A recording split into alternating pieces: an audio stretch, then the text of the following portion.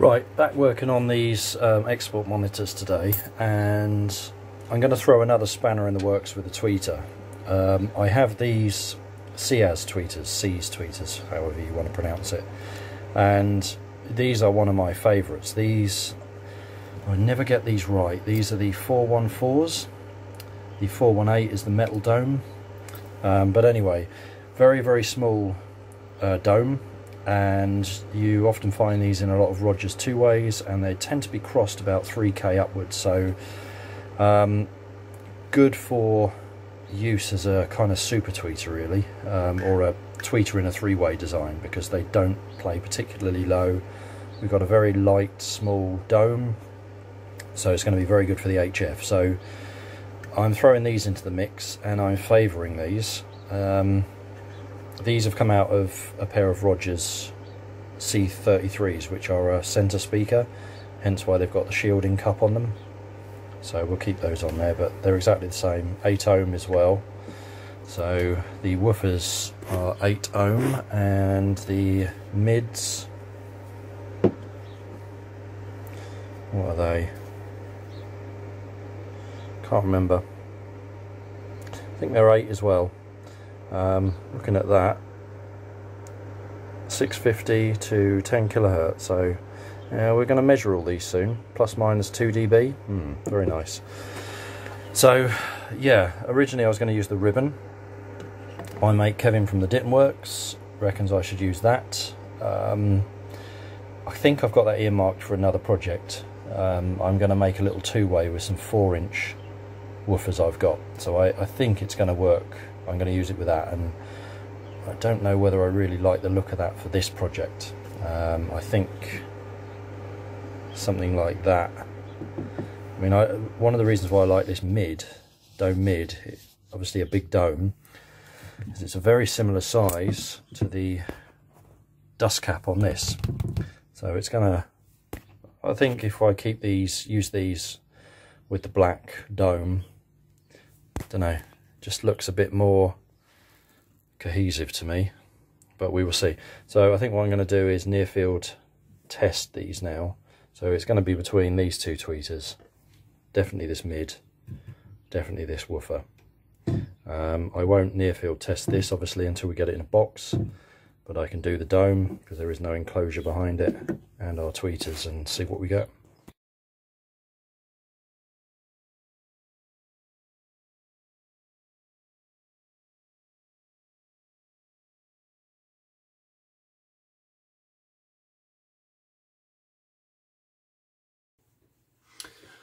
Right, hopefully you can see that all right. Sorry, I haven't got any means of capturing my screen properly, so yeah, rough and ready.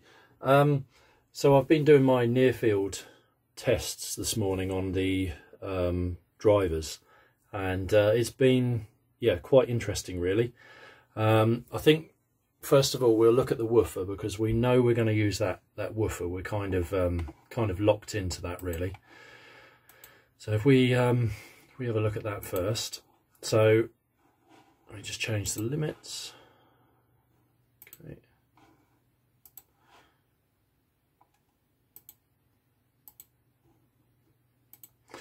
Right, okay, so very similar to the bass performance that you'd get from the Studio One or the export monitor. Once we hit about 50 Hertz, we really start rolling off. And we're doing the same thing here. So this is a 5 dB window, and once we hit about 55 Hertz, we start rolling off quite steeply. And that's really what we can expect.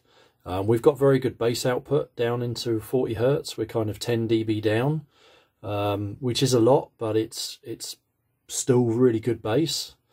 And we perform pretty well actually, right up to a kilohertz, and then our phase is nice and consistent until we get into the 2K region.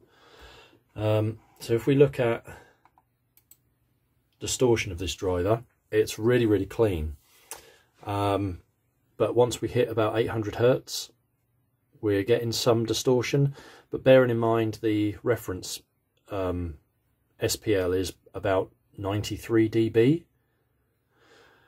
This is down at 45 dB, so it's mega far down. You're not going to notice it, but we're probably going to start rolling off at 700 Hertz, I would have thought, to meet our mid-range.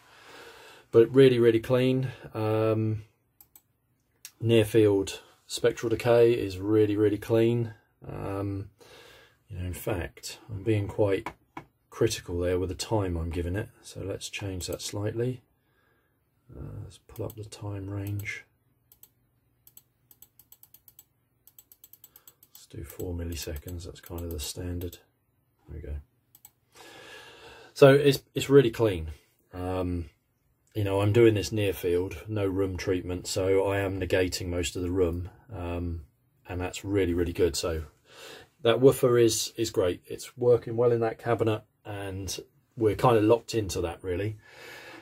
Right, so let's have a look at our mid-range. Right, okay, let's just highlight it slightly. There you go. Okay, so kind of typical mid-range. They kind of peak and drop each side. Big peak here. This will all come down when we start to put a network on it. You know, we'll probably start the roll off around 2K, and then pull it down harder. So I don't know how this is going to work out yet, second order, something like that. But again, a nice consistent phase relationship up to 10K. And it's a great mid-range. If we look at the distortion, I mean, there's nothing there. So again, our main SPL, the main part of the frequency response is kind of 98 dB. And here we are, 40 dB, nothing. Clean as a whistle. So a great mid-range. And then if we look at our spectral decay, yeah, I mean, this is where dome mid-ranges are so good. They're so light, they don't really ring or anything. I mean, that's beautiful. If we can run that down to 800 Hertz and cross to the woofer, then that's going to be pretty special really. Let's look at the tweeters, because this is quite interesting really. I kind of narrowed it down to the ribbon and also to the Sears tweeter that I've got, which I've shown earlier on. I've kind of poo-pooed the other two. So it's between those two. And the ribbon is a very inexpensive ribbon. I think they're about 30 quid each. And for some reason I seem to have 6 of them, and I don't quite know where they came from, but anyway, that's what we've got. So let's look at the ribbon first. So it's typical tweeter. Let's highlight it slightly. So yeah, typical tweeter. You have this rise up and then flatten off. Now I'm measuring up to, let's change the limit slightly.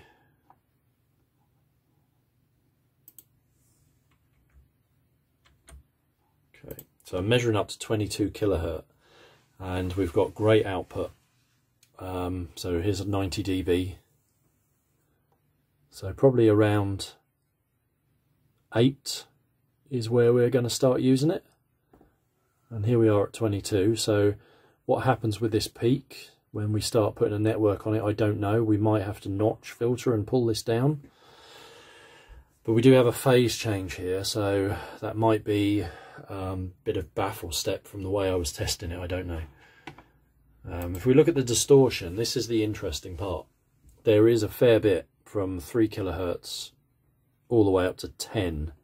And then again, our sort of main signal is about 94 dB, all the way down here at 40. So we've got distortion about 60 dB, but when we get to 10 kilohertz, 11, it's gone. So, you know, a ribbon is not a driver that can play low, and we wouldn't want to use it low, but it is crisp and clean. So I'm quite impressed with it really. Spectral decay, nothing. You know, there's no, I think even if I come down lower, so at 65 dB, so 30 dB down from the original signal, we get a bit of ringing, but 30 dB down, yeah, nothing to worry about really. Let's put that back up. So yeah, really pleased with that ribbon actually. So let's look at the Ciaz tweeter. Where are we? Okay. Yeah, again, typical tweeter. Rises and drops. Like a mid-range, has a peak, a sweet spot, and when you fold it down with your crossover, you'll pull some of this out. So yeah, certainly not as responsive as the ribbon, and when we get up to 22k, it is quite down in output compared to the ribbon. So distortion wise, there's nothing really. Again, the main signal is up here at 96, 97 dB, and down at 40 dB we're still not showing anything. So, you know, clean as a whistle. So yeah, just can't measure anything really. Spectral decay, really clean again. If we come down a bit lower and have a look, there is a bit more ring in there than the ribbon. The ribbon is a faster driver, but yeah, still not really an issue at all. So I think if we look at, let's look at the lot of them all together, if you can see those okay. So our woofer is frequency response wise pretty good all the way up to 2k, and then we get a bit gnarly, but we saw distortion at sort of 700 hertz around there, so really I want to stop using it at about 700 hertz. Our mid-range here is pretty good. Like I say, when we start introducing a network and folding this down, this should flatten out. And in terms of how our tweeters look, I think the red trace, which is the ribbon, looks much better against the mid-range. We have a gap here, but by the time we start rolling the tweeter off, rolling the mid off, and the sum, we should be pretty good. So probably about 8 or 9 kilohertz is probably where our mid to tweeter crossover point is going to be. And you can see the mid-range has a huge natural roll-off at about 11k. That starts, really drops off, but whilst you could leave it that way, there is distortion there, so we do want to kind of knock the top out of it as well. But yeah, really pleased with that. I think we've got a good set of drivers to work with there, and I think we can produce something decent here. So I'll put all these measurements up in pictures so you can have a good look at them. I've only done on axis, I've not done off axis. There really is no point in doing that as far as I'm concerned, until they're playing in the baffle that they're going to play off, and then we can, you know, if we have to tweak the crossover for a bit of off axis response improvement against on axis, because you don't listen to a stereo pair of speakers on axis, then that's what we'll do. So yeah, but so far pretty good. One thing I do want to show you is we'll do some near field bass tests on the woofer, because it's pretty good. Right, so if we use the signal generator, let's see how good this woofer is. Like I say, I've compared the measurements I'm getting from this woofer with the results I've had from my Studio 1s, the LS36s, and it's very, very similar. We get to 50 hertz really easily, and then we start rolling off. So still going to get great bass performance from this. Right, so we'll start at 160 hertz, and we've got pretty good output there. 125. Our port isn't really doing anything at the moment. We've got this little square port here, which first glance would suggest it doesn't really do anything, but once you get right down lower frequency, that port is doing quite a bit, and it seems to still be working well with this driver. I was wondering whether I'd cut this out into a circle and play with some port tuning, but really what we're getting is good. And like I say, I want this to be a little bit sympathetic to the original design. So 125 Hertz, 100 Hertz. Again, that port isn't really doing anything at the moment.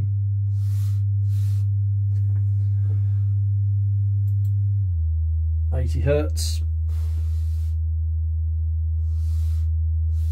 Now, port's beginning to have a minor effect, not really much at all.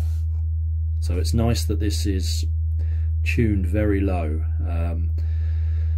because often that can interfere with this driver's performance higher up, because you will be getting out of phase signals from this. But being so small, yeah, it's pretty good. 63 Hertz, and now our port is beginning to resonate, so we're hitting the point of resonance of the port. I don't know if the difference comes across on the camera. Right, 50 Hertz. Now we're really using the port, so I can't really hear too much. But if I uncover the port, there's a big difference there. 40 Hertz. To my ears, that sounds as loud as 50. But we cover the port, it all but disappears. 31 Hertz. That won't come across unless you're listening to using headphones. Our woofer's doing a bit of work. Lots of air from the port. And I can still hear output there. I can feel it as well. Pretty good. So yeah, really pleased with that.